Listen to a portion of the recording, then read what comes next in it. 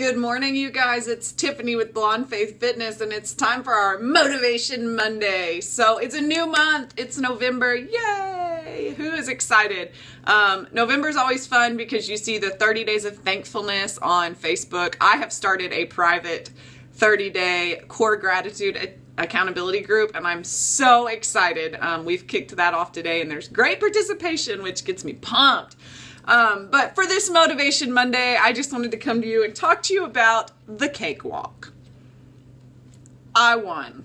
Maybe I lost. It depends on how you look at it. But so every year we have this fall festival at school, and it seems like my favorite room is the cakewalk, and I have definitely put a beating on this like double chocolate cake. I mean, oh my goodness, I love chocolate. Chocoholic. Hashtag chocoholic right here. So we did the cakewalk, and I swear I only had to spend like 6 tickets, and I got it, and I was like, all right, deuces, let's go home. Mommy's got her cake. But I have demolished this cake this weekend. And so for Motivation Monday, I am recommitting to all of you people not to have any more of that cake.